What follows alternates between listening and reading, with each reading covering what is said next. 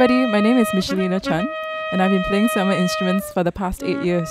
I started my education at the University of Melbourne Conservatorium of Music. I was there for 4 years studying with Ian Godfrey, Shannon Ebling and Taco Sibo. After that, I took a gap year and then I went to France to study with Marie-Bernadette Charrier.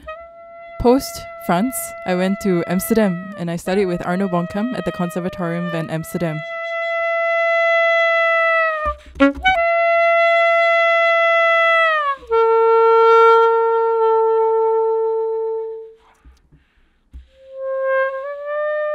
I play a Series 3 with a solid silver neck, and I have an extra harmonic key over here. My mouthpiece is a Claude DeLong. I love playing Selmer instruments because of the beauty of the sound. It has such a rich core to the sound. The instrument is also very flexible, and I'm able to do a lot of different things, different genres of music with this saxophone as well.